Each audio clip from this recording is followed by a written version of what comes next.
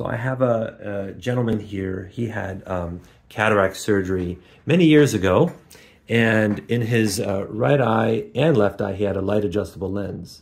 And what previous surgery did you have, say 20, 30 years ago in your eyes to correct your vision? I had radiokeratotomy. Okay. Okay. All right.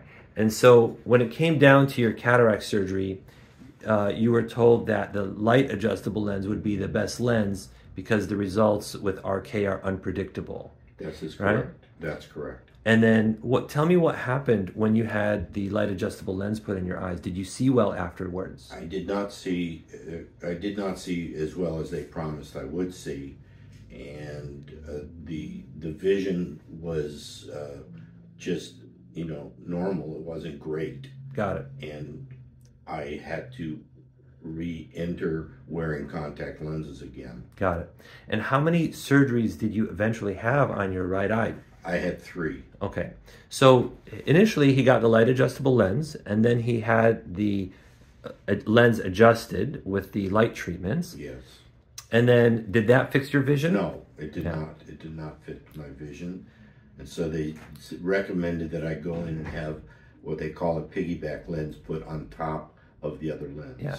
So then you had the piggyback lens on top of the light adjustable lens. Correct. Yeah. And the vision was horrible, and all I saw was black, dark brown for 4 or 5 days. Wow. And then they called me back in for emergency surgery, took that lens out and replaced it with a toric lens. Okay, so they removed both the piggyback lens and the light adjustable lens. Correct.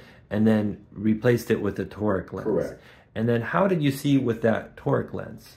The toric lens, the vision is okay, but I'm still wearing contact lenses, and the vision with the contact lens is acceptable, yeah, but not what I expected.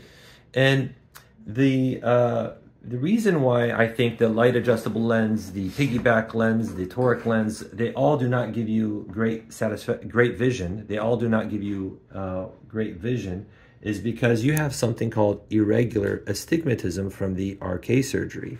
And patients with RK surgery, previous RK surgery, they have to know that no matter what lens they get, the vision is not going to be as good quality as someone who didn't get RK surgery.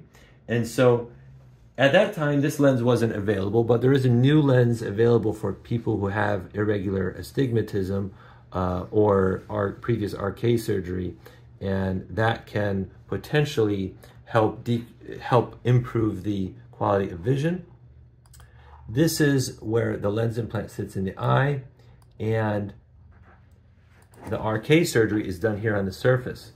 And so no matter what lens implant you put in the eye, if the RK surgery is causing irregular astigmatism, the lens implant cannot fix that. So this lens tries to decrease the scatter of light from the cornea and minimize that hindrance to good quality vision. And even with this lens, it wouldn't be perfect. Even with this, it wouldn't be perfect, but I suspect it could be potentially better than what you're experiencing now. But this is the reason why we're talking about this, is because there's so much marketing effort in with all these companies that come out with the new lens, that everyone's different. You got to tailor the treatment to the patient. You should not overpromise. You need to set realistic expectations. And I'm sure if you had more realistic expectations, it would have affected your decision making. Absolutely. And you would have potentially been happier with the result. Absolutely. Yeah. All right. Thank you for sharing. My pleasure.